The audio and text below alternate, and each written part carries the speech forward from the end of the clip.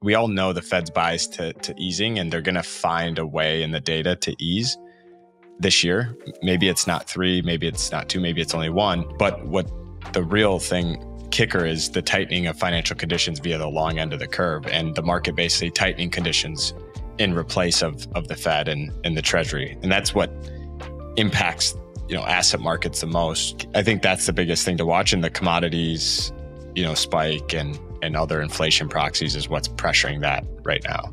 Hey everyone, I want to give a quick shout out to this episode's sponsor, Copper. Copper is an institutional custodian in crypto and provider of prime services. They're also one of my favorite companies in the space, so thank you very much to Copper for making this episode possible. You're going to be hearing all about them later in the show.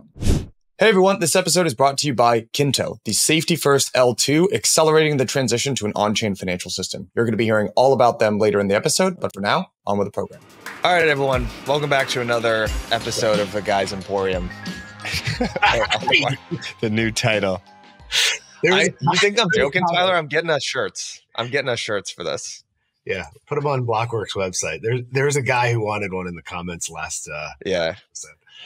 That's just what we need for a crypto and macro industry podcast, to show that says Guys Emporium. The gender balance wasn't strong enough. All right, Quinn and Tyler here, fellas. How are we doing? How's the week treating everyone? Great. Some action all week. Bitcoin to start us off, macro after. Most action. Quinn, we gotta in a while.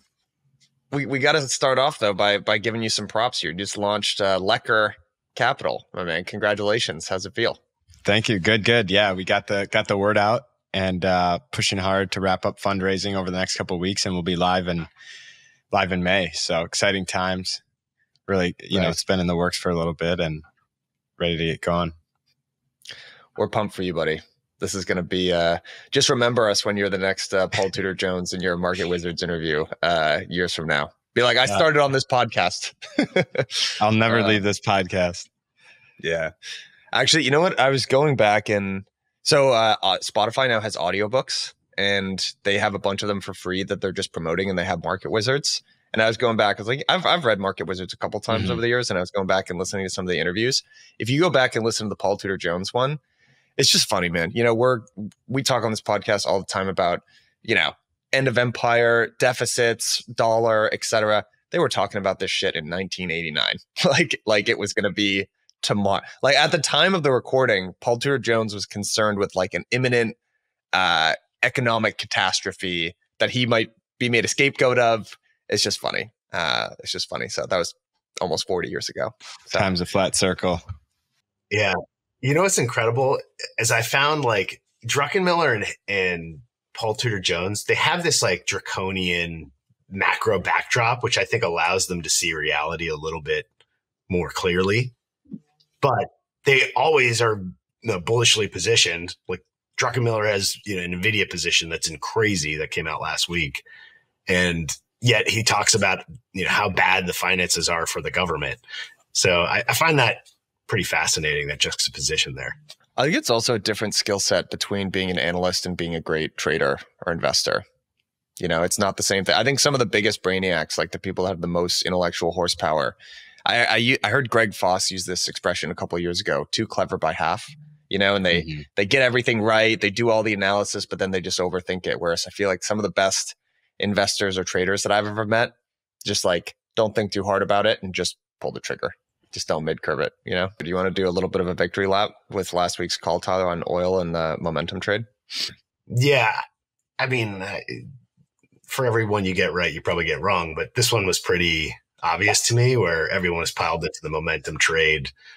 The ratio between oil and stocks was rising, and no one really was paying attention. And then you have this tinderbox and geopolitics that just lit it off and kind of causing an unwind in a lot of the high beta tech momentum trades. So that happened. But at the same time, this market's pretty powerful, and the FANGs are rallying today. Back almost, Meta's even like breaking out, Amazon's breaking out. So it's a pretty powerful market, even in the face of that. Yeah, I think it's interesting yesterday. I mean, we started the week, maybe I guess it was the holdover from Friday's PCE when the market was closed, and there's a little damage done with the rising rates and sell off in bonds. But things still, like equities are very supported, like bouncing off that 20-day. Yesterday pierced through on the geopolitical stuff, but it looks to be bouncing again. It seems like under the surface, things are really starting to change, and there's probably bigger moves in the months ahead. But rally could probably continue another week or two. Do you guys think so? I've seen a lot of people talking recently about these rate cut expectations, and the market repriced from 6 this year to 3. And there's still some debate about whether or not we're going to get 3, or if it's going to be pushed out, when it's going to happen. Obviously, the election is probably realistically a pretty big factor in whether or not, like, whatever we end up getting with rate cuts. Does that end up moving the market at all? It increasingly feels like that's less and less of a factor in terms of what's driving, like, equities, gold, crypto. Yeah, you go, Quinn. Well, I've been saying for a while, like, I mean, people who don't know the stuff as intricately conflate yields and bond yields with the Fed funds rate. And like, if you don't understand the difference between the Fed funds rate and the 30-year or the 10-year treasury bond, like, that's something that should be studied, just pretty tremendously, because there's a huge difference. And one is the rate set by 6 guys in a room in Washington, and the other is the one set by trillions of dollars in transactions and asset flows. So ultimately, I've had the view that the Fed, we all know the Fed's bias to easing, and they're going to find a way in the data to ease this year. Maybe it's not 3, maybe it's not 2, maybe it's only 1, and maybe it's 0 at the end of the day if the data stays as hot as it is. But what the real kicker is the tightening of financial conditions via the long end of the curve, and the market basically tightening conditions in replace of the Fed and the Treasury. And that's what impacts asset markets the most. You look at like TLT as the instrument that the 20+ year duration Treasury bond. So I think that's the biggest thing to watch. And the commodities spike and other inflation proxies is what's pressuring that right now. And one question that, I'd be curious to get both of you guys' perspective here. Like, we talked a little bit, actually after we ended last week's show, but the correlation between some of these different assets. So, I know it feels like both of you guys are relatively bullish on stocks from here, but also gold and Bitcoin. I'd be curious, like, this is something that people talk quite a bit about, is this correlation between NASDAQ and Bitcoin. I know, Quinn, you had some thoughts on that. I don't know if I want to just poke you on how you kind of like measure that correlation and what it ultimately ends up telling you. Yeah, Tyler and I were talking about this last week. I think the Bitcoin and trades off at times it's a currency debasement, fiat hedge, more like gold, and then at times it's a speculative tech asset that trades like an ARK stock. And really, the start of this year has all been the latter. It's been trading with tech and AI and the craze there. But and gold didn't really participate in that. In the last couple of weeks, we've seen gold really start to take off, and actually BTC lag and not participate in the gold rally. Even though, everybody comes at it from a different angle. I think what Tyler and I agree on is the ultimate goal for Bitcoin is if it starts trading more like that.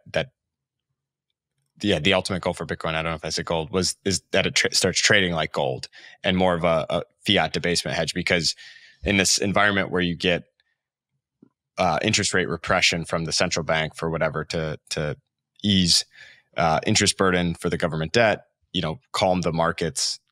Like, even things like yesterday is good for risk assets where there's a sharp drop and there's the flight to safety for bonds. The yields fell. And that could be a reason why Bitcoin was up, because it just means all these things are inflationary. Oil was spiking, but yields fell. It doesn't really make sense, but people are seeing that the end goal in all this is the Fed and Treasury working together to keep rates lower for, suppressed as long as possible to not negatively affect how the markets trade. And I think that's what kind of, over time Bitcoin will trade like. It doesn't trade like that now, but that to me is the the optimal case. Hey everyone, wanted to give a quick shout out to this episode's sponsor, Copper. Copper is an institutional custodian and provider of prime services within digital assets. Today, what I want to talk to you specifically about is ClearLoop. ClearLoop is a solution from Copper, which to me solves one of the biggest problems for market makers, high frequency traders, hedge funds within digital assets. You know the exquisite pain of what I call the pre-funding problem. So if you want to take advantage of arbitrages that pop up across different exchanges, or you just have a trading strategy which requires you to be active on multiple different centralized exchanges, you have to pre-fund your account at each one of those exchanges.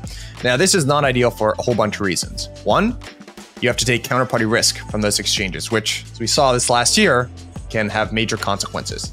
Two, it's capital inefficient. You have a whole bunch of assets spread out. Most of them are not doing anything most of the time. And three, it's just not great from a workflow standpoint, and it creates administrative overhead. So enter ClearLoop. ClearLoop is the secure MPC custody solution provided by Copper. The way that it works is you deposit your assets into this MPC solution, which is owned and operated by you. ClearLoop syncs up with a whole bunch of your favorite exchanges, and then you can trade securely from ClearLoop itself while not taking any counterparty exchange risk with any of these exchanges. And it's a super easy and nice UX. Now, ClearLoop is trusted by the likes of Flow Traders, Brevin Howard, Nickel, some of the best in the business. But the coup de grace is in the extreme edge case that one of these exchanges were to go bankrupt, they have a very clever trust structure which segregates your assets and keeps you completely protected. So click the link at the bottom of this episode, especially if you're a hedge fund or market maker and you want to learn more, or better yet, Dimitri, the CEO, is actually going to be in person on a panel hosted by yours truly at Digital Asset Summit. So DAS London, that's March 18th to the 20th in London. So you should definitely click the link at the bottom of this episode, give your boy some credit, but also, even better, come to DAS London and hear from Dimitri himself. All right, cheers everyone. Hey everyone, this episode is brought to you by Kinto, the safety first layer 2 that is accelerating the transition to the on-chain financial system. Now, I know we're all very excited about tokenization. Larry Fink certainly is. He's on CNBC talking about it all the time. And I know we're all very excited about L2s. Here's the problem though. If we want L2s to onboard the financial system, there's a lot of stuff that we still need. And Kinto is basically rolling out solutions for that. So one, it features user-owned KYC, which is just table stakes for our regulated friends. And if we want the institutional capital to come in, Kinto offers a really good solution for that. They also have native account abstraction that solves some of the largest problems with onboarding in terms of security and user experience today, which is still very confusing. So if we want to bring more folks onto Ethereum, Kinto is the way to do that. And if you believe in this on-chain financial system and you actually want to get more active in Kinto and become a founding member, you should join their launch program, which is Engine. That's ENGN. You can see a link in the show notes. So if you're a part of that, you can do things like participate in Kinto governance, the launch ceremony, you can priority access to product launches on Kinto, you get reduced fees and unique discounts on products launched on Kinto. So overall, if you want to be a part of Kinto and the mission that they have, I would go click the link, join the Engine program, and thank me later. I've got a high level sort of framework to try out on you guys and see if this resonates, which is maybe this explains some of the schizophrenic trading that like Quinn, you mentioned that sometimes Bitcoin trades a little bit like store value, sort of hedge like gold, and sometimes it trades like the NASDAQ. Like one explanation that would maybe explain how Bitcoin and gold have traded over the last 5 or 6 years, or I guess like since post-COVID really, is if you look at Bitcoin and crypto writ large as like a liquidity sponge type of thing. So imagine this like big bucket of water and you're kind of sloshing it around, and whenever some of that falls out, like Bitcoin ends up sopping it up. And the reason maybe gold hasn't performed super well is it's more like people are more looking at that myopically through the lens of the inverse correlation to real rates, and bonds have done like super well for the last couple of years, and only recently have they done poorly. And that's why gold has done relatively well recently. Whereas I feel like Bitcoin, I don't know, is maybe trades a little bit more based on this like liquidity sponge type dynamic. What do you think about that? And I think that's what the NASDAQ, that's basically what's happening with tech stocks as well. Like, I mean, valuations are more like, quote, historically in line, but they're still completely nuts for private markets, for tech in general. We're just accepting a lot of this stuff. Like I hear people talk about NVIDIA all the time, and I'm sure it's a great company. I'm sure there's going to be a lot of compute that needs to get built out. Sam Altman just gave this speech where, I don't know if you guys heard this, where he did a very I was listening to Bill Gurley describe this like Jobsian sort of market sizing where he, compared it to the market for smartphones, but then shit all over the smartphone market for being too small compared to his market. And so, but I don't know, but at the same thing, Nvidia is still trading at like 40 times sales, which it's just really tough to wrap your arms around. So for me, it's just this kind of liquidity sponge thing that explains it. I have a couple of thoughts on this. I agree with the liquidity sponge thing in general. If you look at the Mike Howell work, it's absolutely nailed it. Even heading into this April tax day, he said there's going to be a pullback in liquidity. Watch the TGA go up, and tax dollars will come in. People are probably selling assets, selling crypto to finance their capital gains, et cetera. And that's this little pocket here in a buyback blackout. I think longer term, though, there's going to be a moment for Bitcoin where treasury yields go up. There's some sort of stagflationary or inflationary event. And people who own treasuries in super size, like sovereigns, start asking themselves, oh my God, this is not the collateral I thought it was. And where do I put my money in, a deglobalizing sovereign reserve asset world? And yesterday was kind of interesting because we got a headline that Blinken was basically saying, Ukraine's going to go into NATO. And on that headline, a lot of things, markets started selling off, but Bitcoin started rallying, which was kind of interesting. And so I don't know if it was temporary, like a short squeeze in Bitcoin or not, but the fact that when that's kind of like signaling to Putin, hey, Ukraine's in NATO, this could be a bigger conflict, bigger global issue. At the same time, Biden was kind of saying to Netanyahu, you got to calm things down over here. And Bitcoin rose. So was that sort of a signal of this moment where it becomes a store of value like gold? It crosses over from the chasm from being a liquidity proxy to this, super decentralized store of value. I think we're probably on the cusp of something like that in these next couple of months, but I thought that was a really interesting thing just temporarily. It's, one event doesn't make a trend, but let's keep an eye on that. Yeah, I agree with that. How I think about it is this tech boom, all this stuff is fueled by cheap cost of capital and no inflation, meaning it's all kind of one trade. If the cost of energy and commodities and power is cheap and there's no inflation, you have, you can do all these sort of innovative speculative technologies that don't need to produce cash flows for 10 years. But if inflation is higher, the cost of capital is higher, those DCF analysis don't work as much. And if this situation continues, as maybe even a second wave of inflation would be like the maximum, I guess you would call it, whether that's 4 or 5 or 8%, who knows? Tech has that inflation will cause rates to rise and reprice tech assets lower again. But in that case, we've already seen the government suppress yield. It's like 5% was kind of that soft line in the sand in October where things started to get out of whack.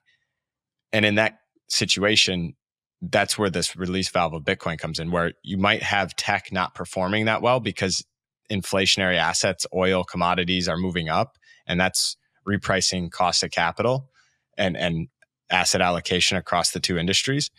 But in that case, where the Bitcoin really wins is if it does well while tech does poorly, because that says right there, okay, people are moving to this in a time of stress, unknown, when also in that time, they might be moving out of U.S. tech assets. If we've seen everyone talks about the U.S.'s confiscation of Russia's gold and the geopolitical flare-ups with China and things like this, and the lack of trust and declining usage of the dollar in trade.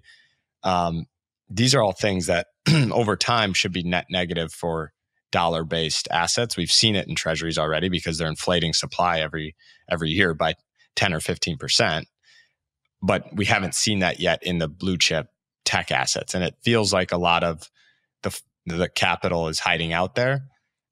if AI continues to be ripping, that can continue longer. But at some point, maybe over a multi-year horizon, it doesn't bode well for those assets, and Bitcoin should perform well in spite of that.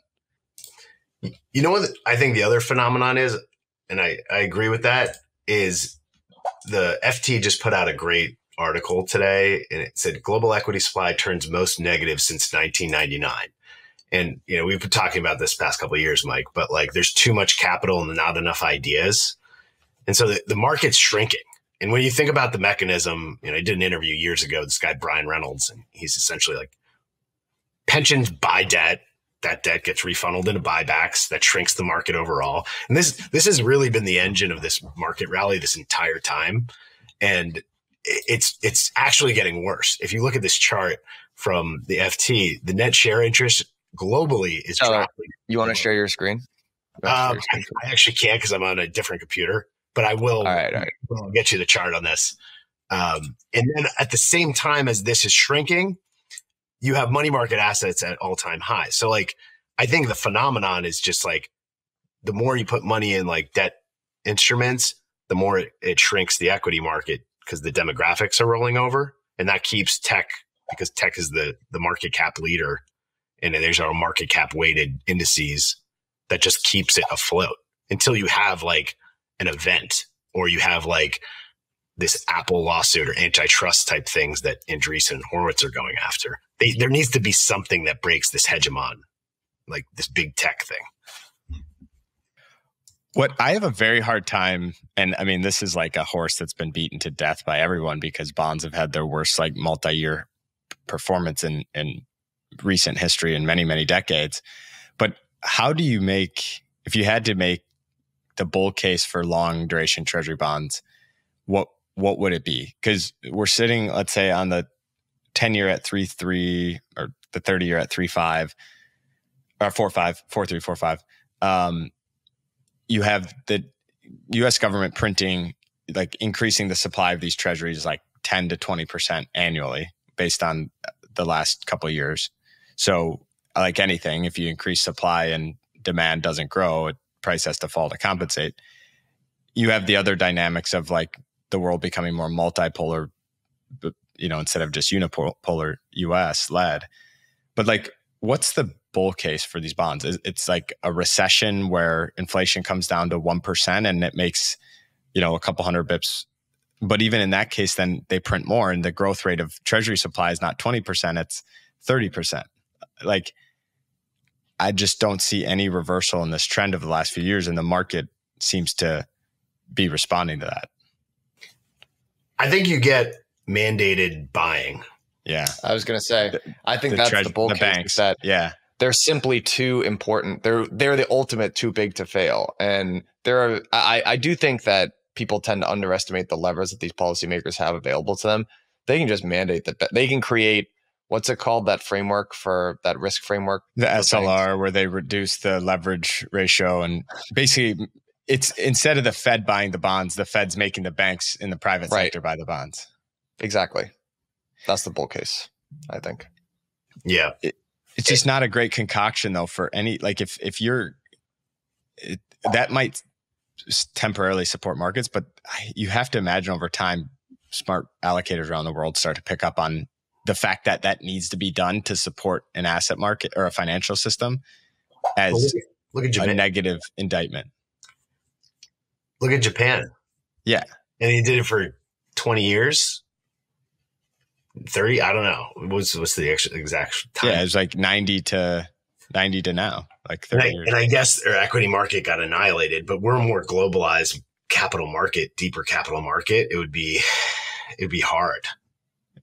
Yeah. You know what's funny about Japan is that they're slowly starting to reverse or walk back that policy, and no one really seems to care. I think it was Felix that pointed this out. It was like, rates have been negative over there for so long. The debt is so high. And this was supposed to be this extremely delicate balance where if it ever went into even slightly positive territory, that was going to unwind this whole thing. But people are excited about Japan for the first time in a while. I mean, it doesn't look like it's going to seriously break anything. It broke out through, was it 40,000 on the Nikkei? And wages are going up there. In fact, I think the valuations, the book values, a lot of those companies, the exporters are trading dirt cheap. Like Buffett bought them years ago, probably saw this coming. Dude, that guy, he deployed billions into this trade and it's up multiples. I mean, he's just insane. He looks at the vol of everything. I mean, he's a volatility seller. And so I think at the time it was like, pretty much washed out. And he's got a wink with all the politicians. I mean, the guy's done well, though. Come on. Oh, yeah. No, I totally agree. It seems so prescient, but he's got a system. Yeah.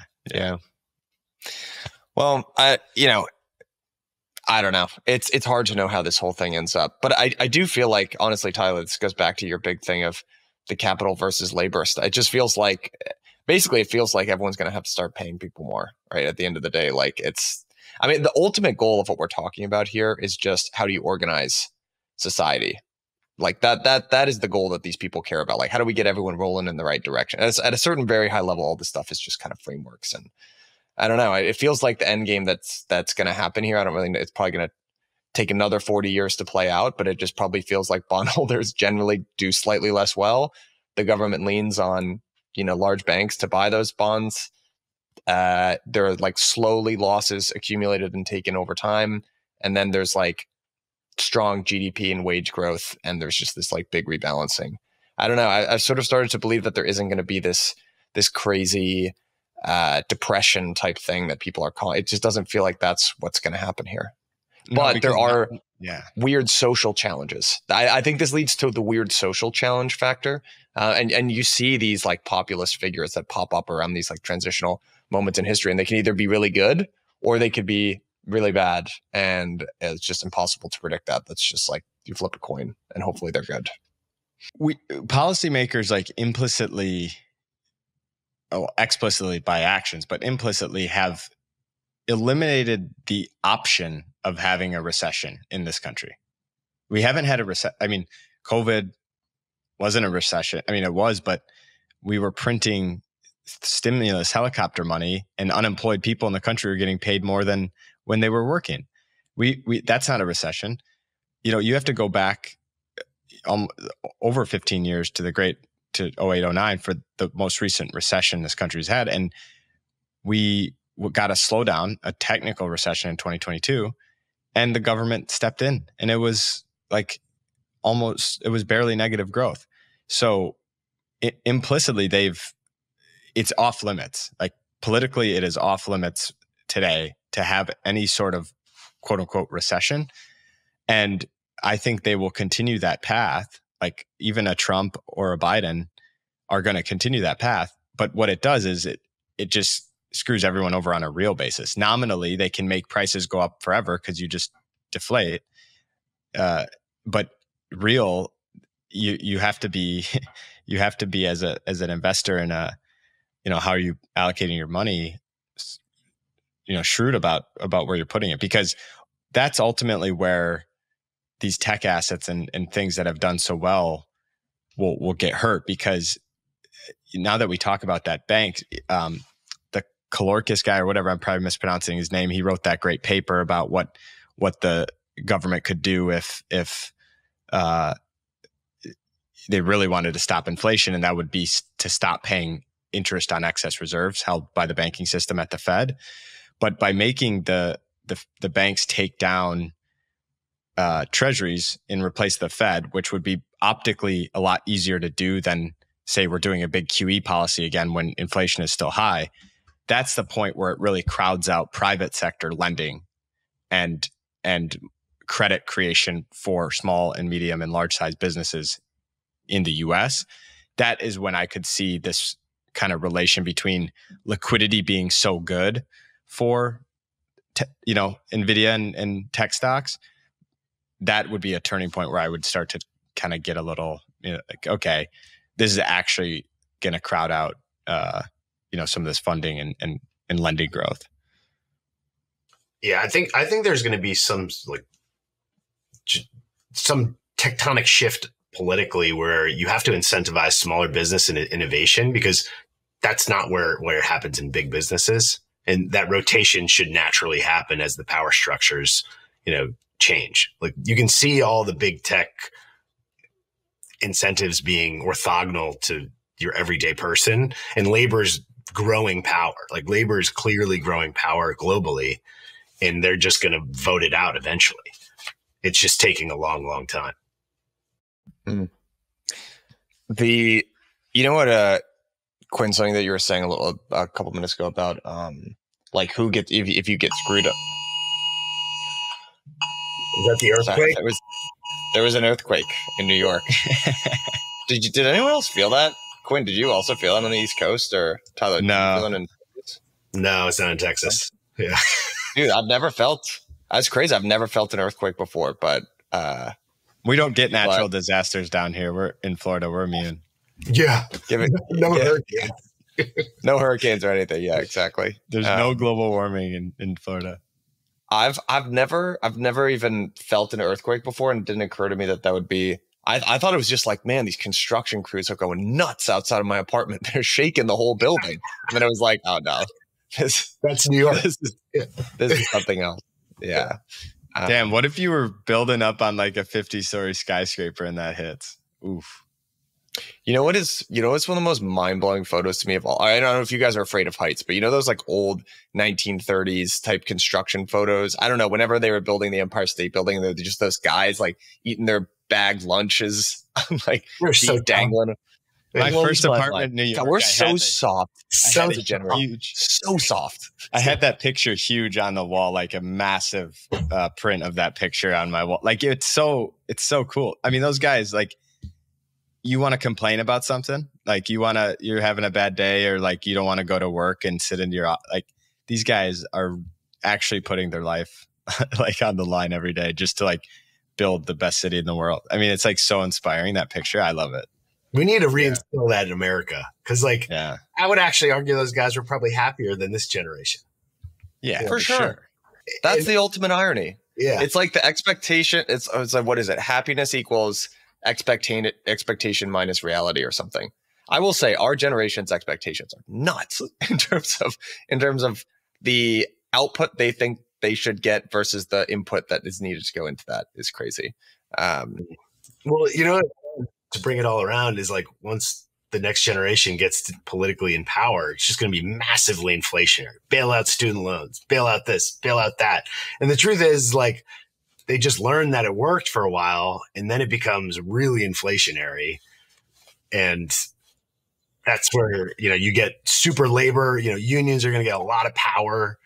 I do want to talk about the Angus Deaton paper and Yellen at some point. I don't know. Oh, wait. So before we get to that, just there was I was listening to this documentary about 1974 UK, and this was Harold Wilson was the prime minister. This was before Margaret Thatcher came in and she broke the back of the unions. But the unions actually had a role to play in inflation that was going on in the UK back then. And there were these extremely powerful trade unions, like, teachers union. I think there was also like the whaling type, and different types of industries back then. But basically what these union leaders would do, because there were these horrible strikes and it was brutal for the government, because they had this weird stagflationary thing going on back then, is they would go in and they would negotiate for their workers' pay. And they were getting 25-30% hikes year over year to compensate for inflation. Obviously, that just makes inflation worse.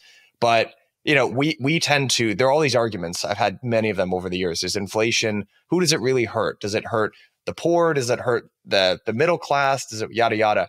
And it's really, I mean, Lynn Alden gave a great definition of this years ago. It hurts creditors, people that have extended debt because their income is essentially getting inflated away.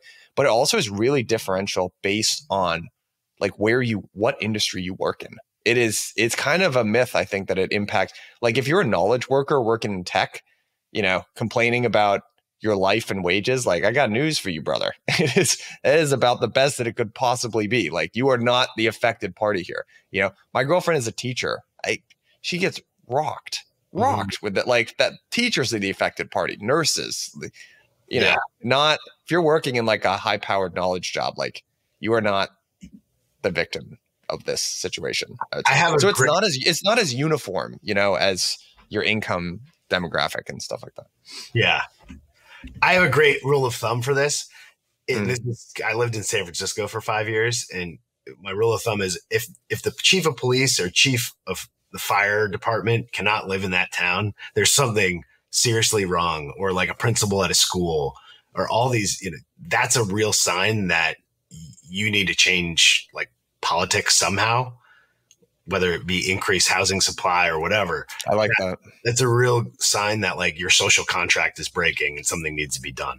Like there's a principle, like Georgism, where like once, you know, all the economic value of an area starts going to all the landlords, then that's a sign that like you need to put a tax on the landlords or you know, change Prop 19 or whatever it is. All these things. Prop 19 was a tax where if you bought your house in 1970 in California, like you still were struck on a $5 million house at like $70,000. So like all these sort of political things happen. And I think that's why teachers, the labor unions should have been arguing for higher pay in a lot of these cities to compensate for the cost of living there. Yeah. Dude, the teacher stuff is mind blowing. I honestly, I've been watching this up close and personal. It's been a revelation to me. You know, teachers have to pay to furnish their own classrooms. It's like, what? When? In what scenario would that happen in corporate America? Never. You expense everything. I mean, they give them like $200 or something like that, but it costs on average like 2,000. Like, just close your eyes and picture an elementary school. Like, what is there? There's like bookshelves, there's little toys on the floor and stuff like that. All that the teachers buy, the schools don't buy them. How insane is that? Yeah, bananas. Should have buy pencils for our own classroom. Well, a lot of these things will probably change. I mean, if I was in that position and I live that, and then I see the money just flying everywhere, like externally outside the U.S., like we writing checks. U.S. government writes checks like it's monopoly money to everybody, and then doesn't take. I mean, that comes home to roost at some point. You know, you can't 100%. You can't neglect your internal people that hard for long. I mean, we're seeing it, right? Populism, Trump, etc. Right. Hello, listeners of On the Margin. I've got good news for those of you who are in the crypto scene. Blockworks is bringing back Permissionless. We're going to be doing Permissionless 3, and this year we are heading west. So we're moving that out to Salt Lake City. That's going to be October 9th through 11th this year. We've got a phenomenal lineup of speakers for you. So we've got Balaji headlining. We've got Sriram Munib, Matt Hogan of Bitwise, Jan Van Eck. This one's going to be a blast, guys. And I saw many of you out in London for DAS this year, and I hope to see you out in Salt Lake for Permissionless. And because y'all are such faithful listeners, we've got, if you use code MARGIN10, you're going to get 10% off your tickets. Appreciate you all. Hope to see you out there. Tyler, you want to talk about this Yellen paper?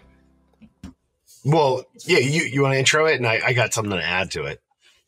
Yeah. So basically, I mean, the trend for, I don't know, maybe like the overriding trend in geopolitics, like international affairs, whatever, for the last, I don't know, would you guys say 40 years has been globalization. And there have been all these arguments. There actually was a time back in like around the 90s that there was more robust debate around it, I would say. And there was a lot of academic, there were different sides and angles and approaches. People were generally really excited about it. But, you know, one of the things that, Tyler, you put me onto this, credit to you, put me onto it, was this great interview with Sir James Goldsmith, who is this British industrialist, you know, very successful guy, had a bunch of companies over in the UK. And there's this really famous Charlie Rose segment that he did. I think this was back in 1994, where he's arguing, you know, there's actually a debate with someone from one of these 3-letter agencies about, you know, if we induct China into the WTO, what would the impact of that be? And the prevailing narrative at the time, obviously China did end up getting inducted. So there's probably just some element of like, hey, they're a large economy, this feels fair. But there's this idea that, hey, China actually is going to be a large market. Right now, they're mostly manufacturers, but eventually they're going to turn into a market of buyers. And it's going to be net good for the United States as well, because we're going to export a whole bunch of goods to this market. In some senses, I guess it's important to point out that is kind of true, right? Like China's a massive market for Tesla, for Apple. Maybe that's why it's both of those stocks are declining right now. But the argument that this guy, Sir James Goldsmith, made was that you are opening up your labor pool to just way, way cheaper labor. And ultimately what this is going to end up doing, the incentive, if you own a corporation and you employ many employees over in the US or the UK or more industrialized type economies, and you start to farm that out to this extremely low cost labor pool, you're just screwing your own workers. It's going to be great for capital, right? Everyone's profits are going to go up, but it's going to be extremely damaging and hollow out these really critical sectors in local countries. And there's we can link this whole. It's an hour-long interview. You really only need to listen to minute 6 through 12 of this, where he presents this entire argument. It's great. It'll take you 5 minutes. But ultimately, I think that was the minority sort of contrarian take back then, and I think it's proven out directly right. And so there's this paper that came out this week that is sort of starting to, I think for the first time, seriously question globalization and the value set there and how beneficial it is to different countries. And, it comes from Janet Yellen, and she's a super important person in the United States. And I think symbolically that's very important. I think one way that you could read this is that the geopolitical tensions with China is just ratcheting up. So you could view this as like a China document, or you could view this as a mindset and regime type shift. But that would be maybe that was a little higher level context than you were looking for, Tyler, but like that's the way that I would set. No, I love it. I mean, China basically has functioned like a cartel. Like when you think about how they go in, they subsidize their industries so that everybody else can't compete. They give you all these incentives, if you are a overseas person, and essentially they just corner the market. But this was a paper by this guy Angus Deaton. He's a famous economist, won the Nobel Prize. And he wrote this, I think it was last week or 2 weeks ago. This is a quote. "I'm much more skeptical about the benefits of free trade to American workers, and even skeptical of the claim, which I and others have made in the past, that globalization was responsible for the vast reduction in global poverty over the past 30 years. I also no longer defend the idea that the harm done to working Americans by globalization was a reasonable price to pay for global poverty reduction, because workers in America are so much better off than the global poor. I also believe that the reduction in poverty in India had little to do with the world trade, and poverty reduction in China could have happened with less damage to workers in rich countries if Chinese policies caused it to save less of its national income, allowing more of its manufacturing growth to be absorbed at home. I also had seriously underthought my ethical judgments about trade-offs between domestic and foreign workers. We certainly have a duty to aid those in distress, but we have additional obligations to our fellow citizens that we do not have to others."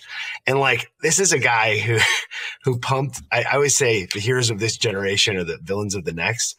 And I hate to say this guy's probably a nice guy, but he pumped globalization for years. And now at the end of his career, after 50 years, is like, "Oh, I was wrong. We created all these policies. Oh, sorry."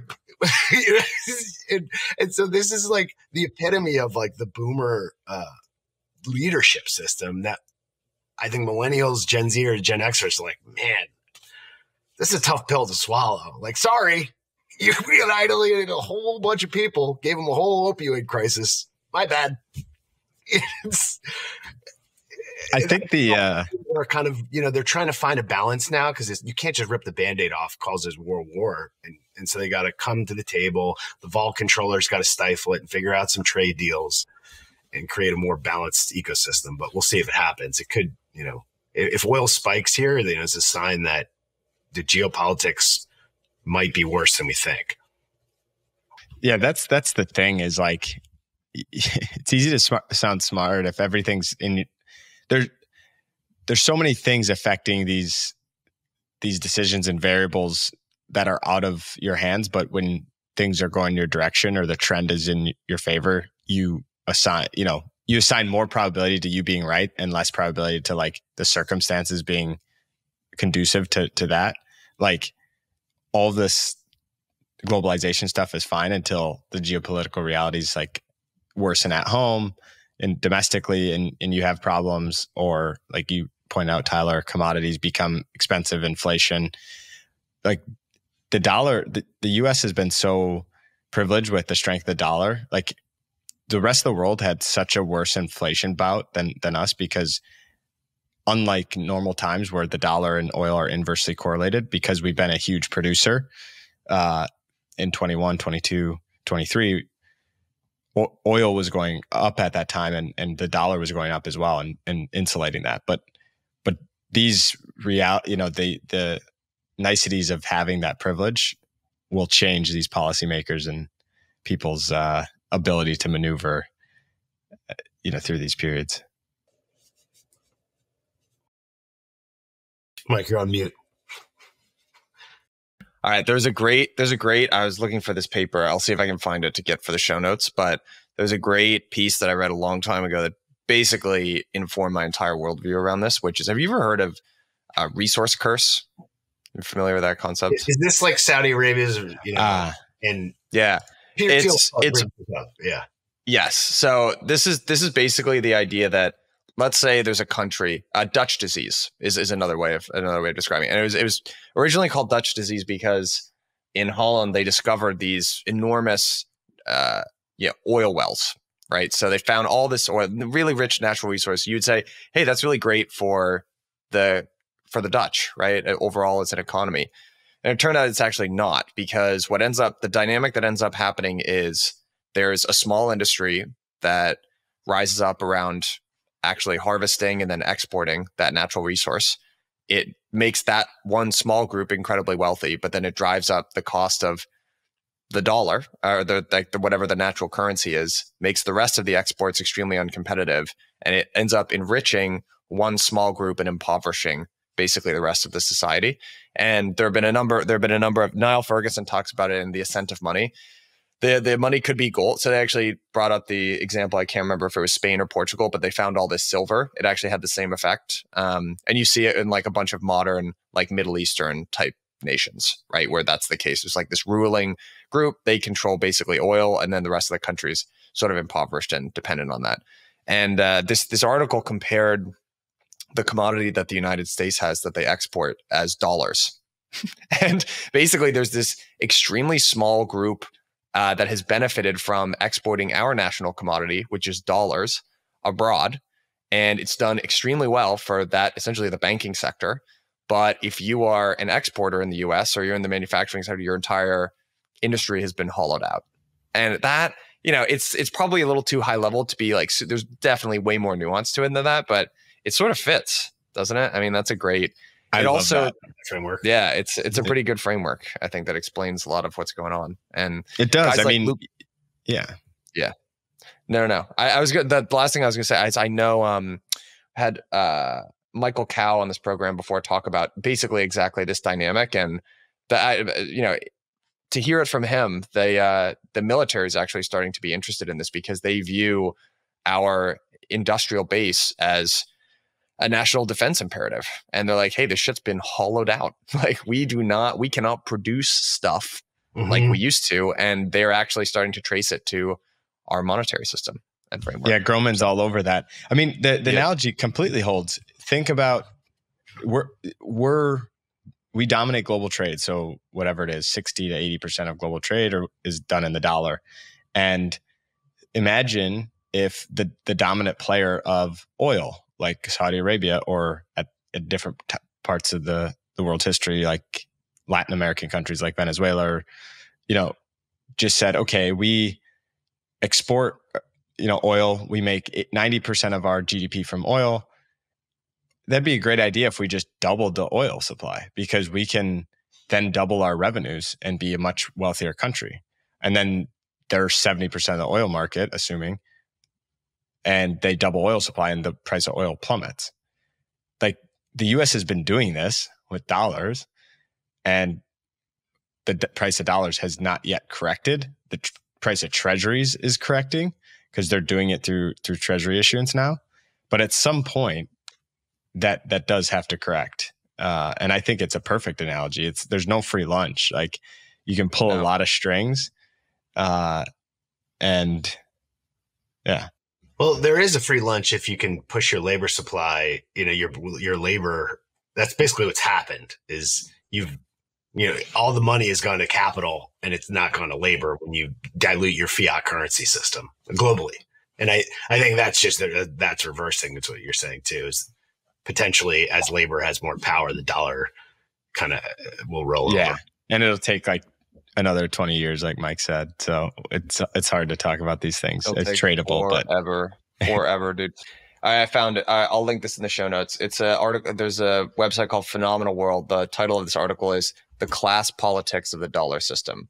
Shout out Yakov Fagin and Dominic Lusder.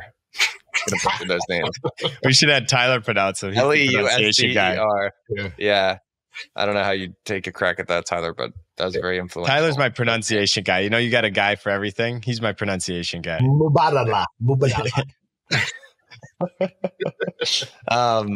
What do you guys think about maybe zooming in to markets a little bit here? Like, what do you guys think about Bitcoin and crypto at large here? It's been a couple of weeks of basically treading sideways.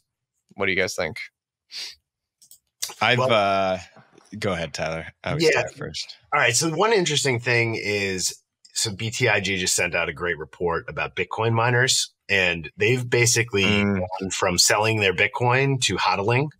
And I thought that was kind of interesting. All their CapEx at the Bitcoin miners has been essentially funded, and now they're just holding on to their Bitcoin. And they were a lot of supply when they were trying to finance all these big CapEx plans to, create more hash rate, in the future. So all those have been mostly financed, and now they're stopping selling their Bitcoin, which takes away a huge part of supply right before the halvening as well. I think if you get just the macro to be a little bit more copacetic here, Bitcoin should launch through new highs.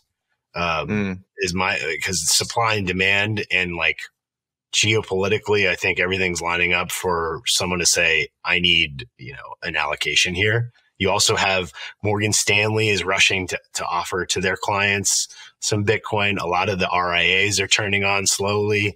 So this supply and demand imbalance I think is getting worse, especially after the halvening.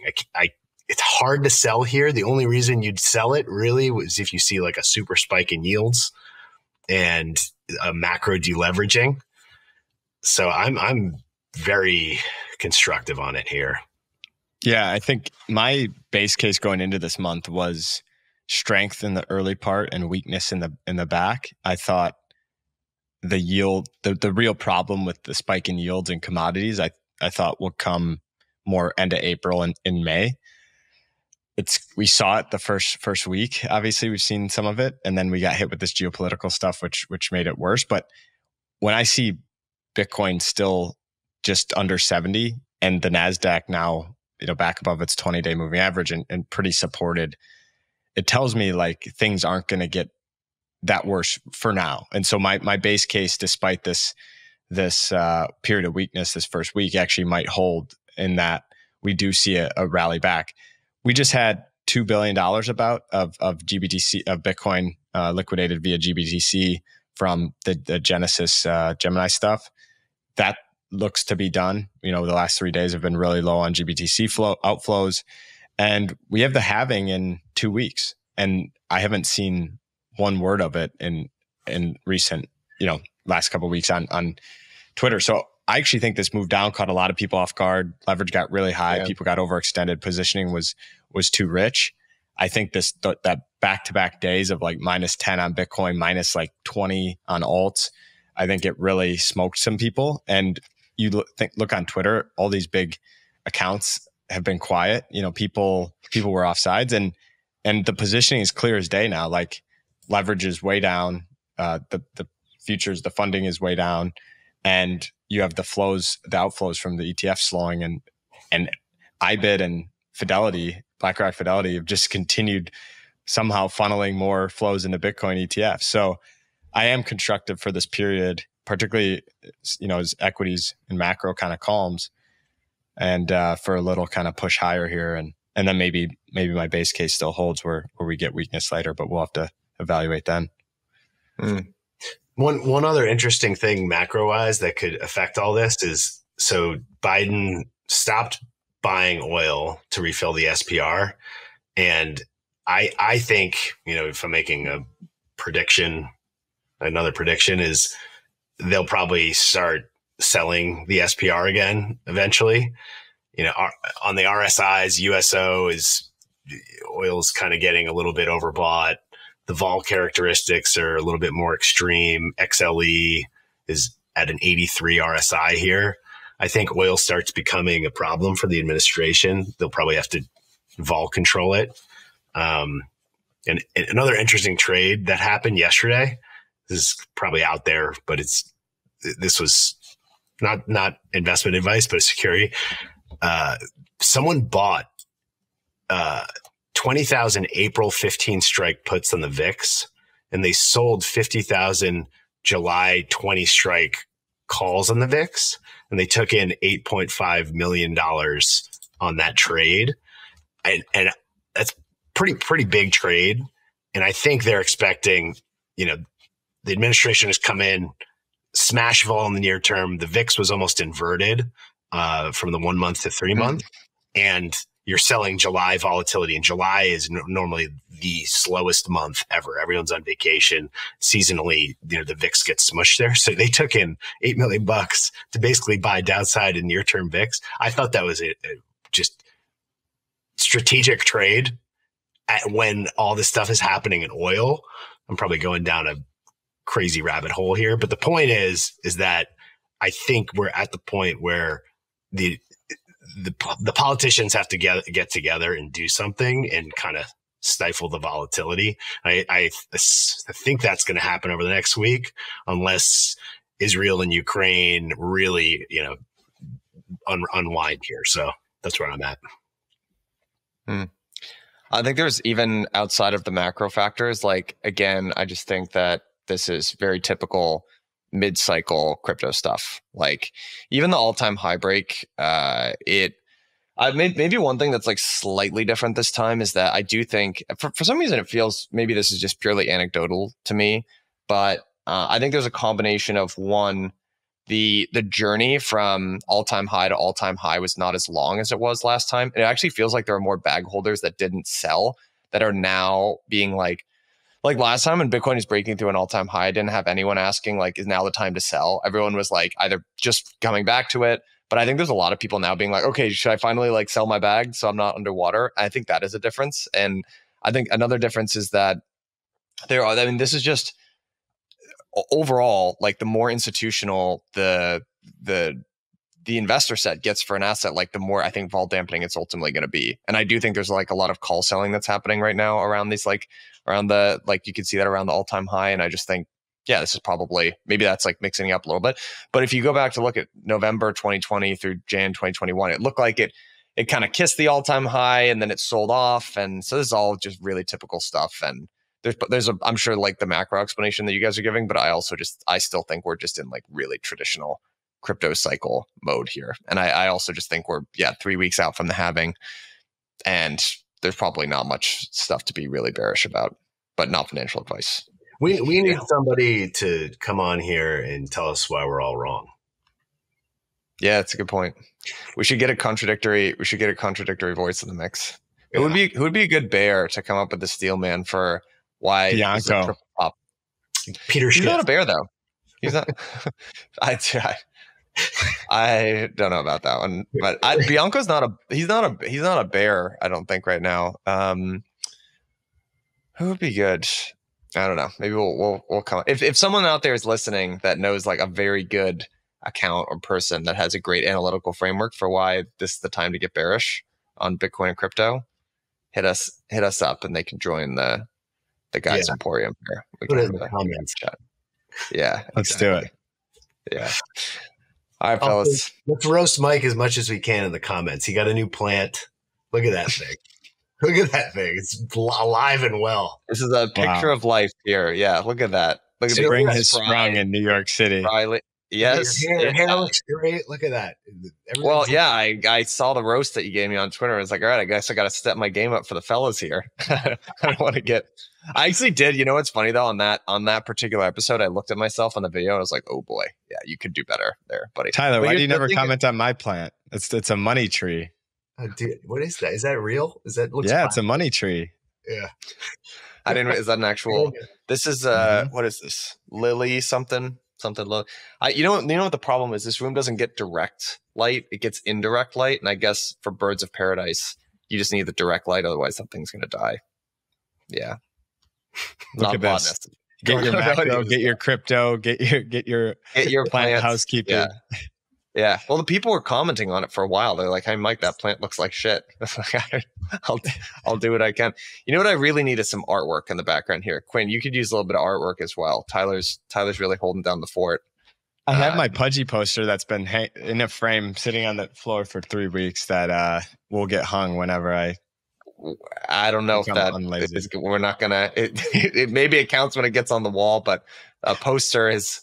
We're gonna give you half credit for that. I think as initiative. We'll get you guys some art. I need a plant. Anyone who wants to subsidize me for a plant, I'm happy. I'll take it. Put it right here. Yeah.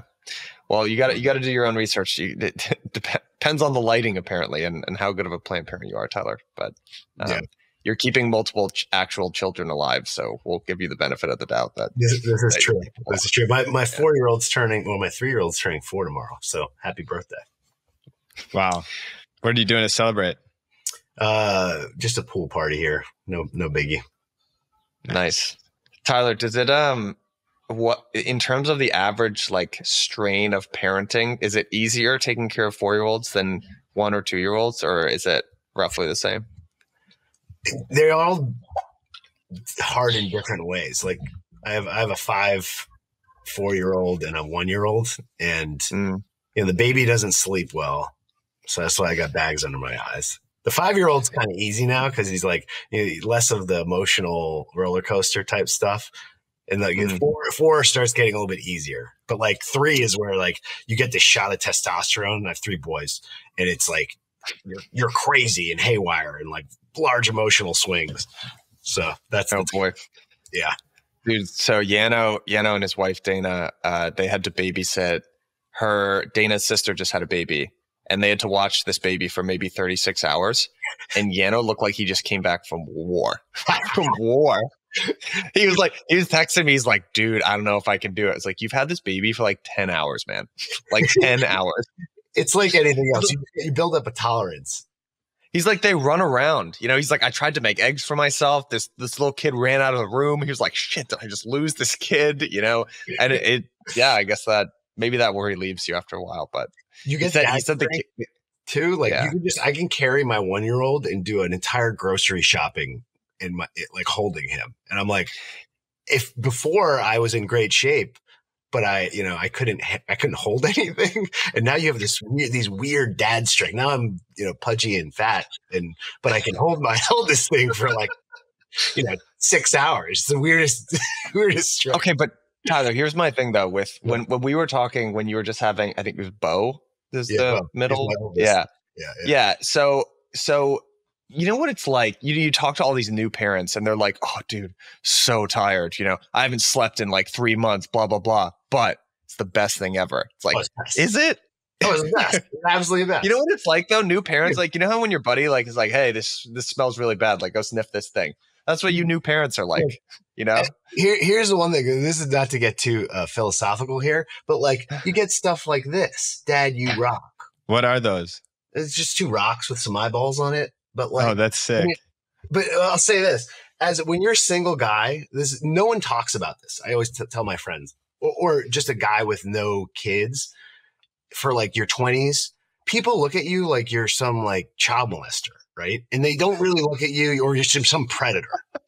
I mean this. I think you're projecting here a little. I've actually never really felt like that. I don't know what people looked at you like, bro. But they just don't trust you as much. When you have a kid, people smile at you as a true. Man. I see what you mean. Completely differently. Like as a guy with a kid, like you are like you're back into the pool of humans. But like as a mid-20s, it's why guys are so depressed. It's like everyone treats you like crap. Yeah. And they automatically just like, you know, they count you off. Like they don't care. But then after seeing your birthday party group picture from Vegas, I mean, I see why. Yeah. Yeah. Yeah. By the way, maybe they didn't look that weekend. They were like, that. It's not immediately obvious that you were a father that weekend. We can count you up there. I don't know if you saw the picture. I'm 6'3", and like all my buddies played. You're 6'3"? Yeah, and they're all those guys are Amazons. 6'9", 6'10", just monsters. So it's kind of funny. The picture made you look like you're like 5'8". Yeah. I was like, oh, Tyler's shorter than I thought. No, I play basketball, and all my buddies are huge. Oh, dude, these guys are massive. Yeah. Oh, that's good. Yeah. Yep. I want to be with you guys when we get in fights. No, we're still soft like the rest of the millennials. So yeah. Anyway, all right, fellas. Feels like a good place to chop it. Yeah. See you next week. Have a good weekend, guys.